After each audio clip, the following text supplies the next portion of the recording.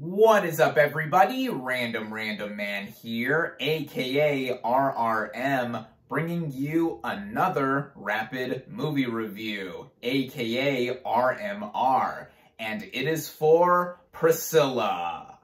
Based on the 1985 memoir, Elvis and Me, by Priscilla Presley and Sandra Harmon, the plot of this biographical drama follows Presley and her relationship with Elvis Presley.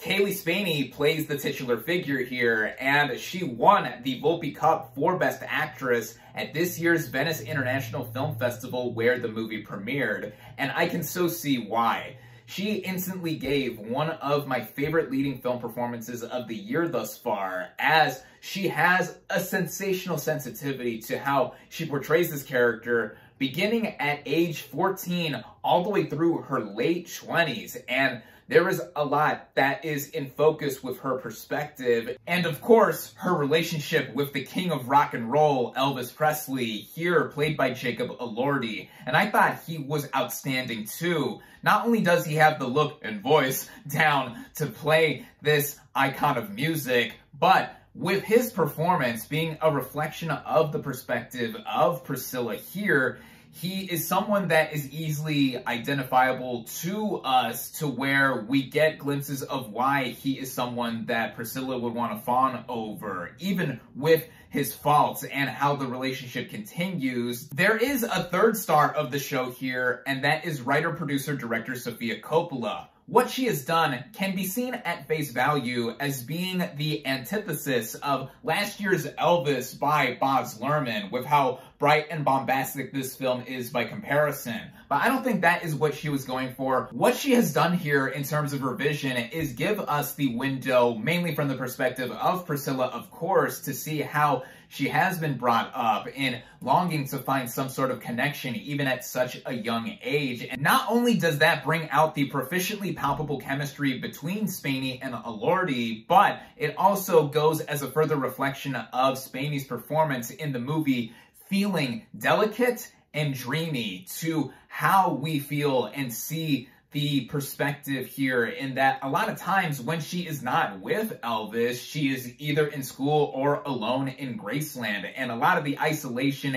is just firmly felt. At times, the movie does feel like it is not much more than what I've mentioned in the way it does flow, but with how the movie is put together on a technical scale, it offsets that a lot, as this is such a pristinely put together picture. The way it is shot and how it looks like we are, again, further in a dream, and the color palette throughout it, with bursts of colors at times, with some of the happier moments. But also the production values, with this movie taking place mainly in the 1950s through the 1970s. The costuming, the set design. Music-wise, there is a lot of famous tracks from the decades this movie is covering, and then the original score by Phoenix and Sons of Raphael further play up how ethereal the movie feels in how it does move with the atmosphere. The movie runs well at just under 2 hours in length, and when it comes to the end of the film, it does just that. It ends